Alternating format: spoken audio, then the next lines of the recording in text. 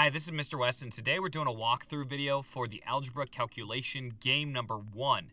This is for 6th grade plus, and this is from Math-Salamanders.com. Make sure to check them out. They have tons of great games and walkthrough videos and worksheets just like this.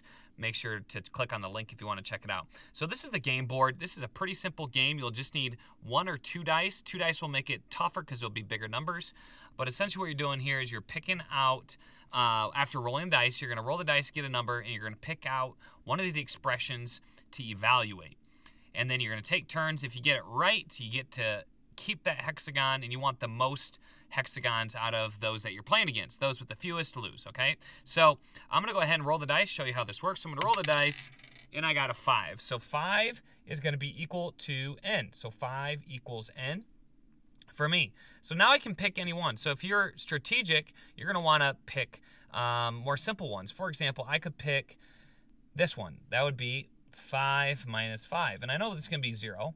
So I'm going to put 0, and I get it right. So if you get it right, you get the space. I'm going to go ahead and paint it in. Okay, let me make it a little bit bigger.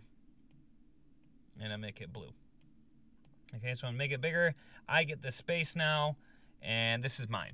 And for example, there's a lot of strategy. If I were to choose this spot for 5, it's not so simple. So I'd add 24 divided by 5. It's a little bit tougher problem, so you got to be strategic with the numbers. So my other person would take a turn, and he rolled a 6. So for this person, we'll make this person the green person. He had 6 equals n.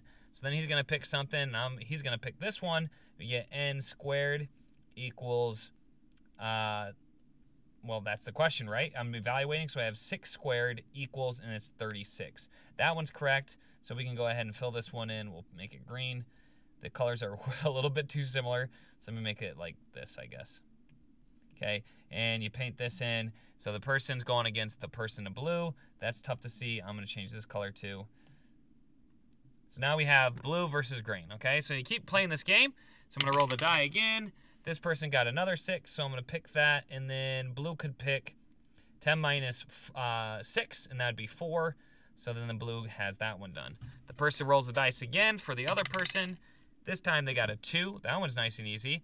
They could choose, and I'm going to actually show you how to do this one.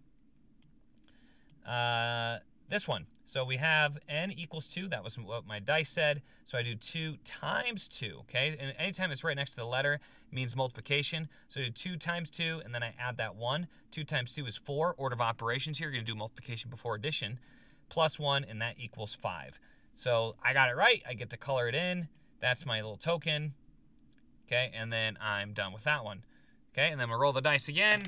Blue is up again, and we get, what did blue get? 3. So we get 3. I'm just going to try to keep going in this row here. Let's do 4. Okay, and then we have 3 plus 1. Now, actually, I'm going to purposely make a mistake. So if I have 4 times 3 plus 1, I'm going to do the 3 plus 1 first. That's 4. 4 times 4 equals 16. Uh-oh, one of my teammates checked it, and he got a different answer. He got 13 because he did 4 times 3 first. 12 plus 1 is 13. So I don't get this square, okay? So that would be a big error on my part for blue. Okay, so blue didn't get the square. Now I'm on to 2. I rolled a 2 for green. Green person's actually going to keep going with this one. 24 divided by 2, and that equals 12. So green gets this space right here. And then let's continue. Okay, and then blue's up again. We're going to do the parentheses one. We get a 2 again. So blue has a 2. And you can see where if you use 2 dice, it'd be a little more challenging because you might have negative numbers and just bigger numbers in general. So I have 2 minus 1 times 2. So that's going to give me 1 times 2 is 2. So blue's got this one now. You can see I'm trying to hurry up a little bit. And then you could even play a variation where you try to connect a certain number in a row. So maybe 4 in a row is the one you're going for here, just for variation in the game. So we're going to roll the die one more time, and we get 4. So we do 6 times 4 is 24, and then green has a connect 4. So you can either do, once all the hexes are covered, you see who has the most. You can do 4 in a row. There's all different types of variations, and some of them are listed here. So I hope you enjoyed this video. It's a great math game, great to play in class, something to change it up. and even to play at home. Hope you liked it. If you want to see more videos like this, there's a Math-Salamanders playlist. Leave a comment if you have a question or suggestion, and I look forward to seeing you next time right here on Wes Explains Best.